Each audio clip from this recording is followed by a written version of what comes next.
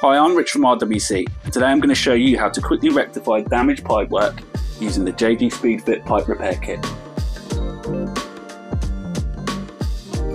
Once the system has been isolated and drained, mark a section of the damaged pipework between 90 to 95mm in length ready for cutting.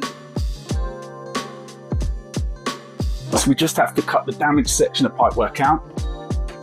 There's no need for bonding on this one.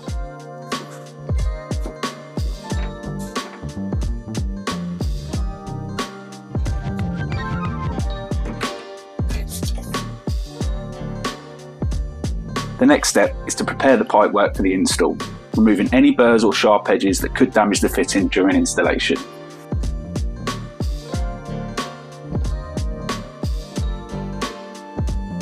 First we put the slip end on the connection.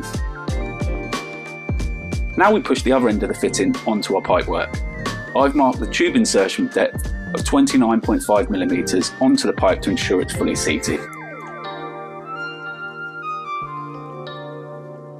Now by pressing the collet, sliding up the slip end,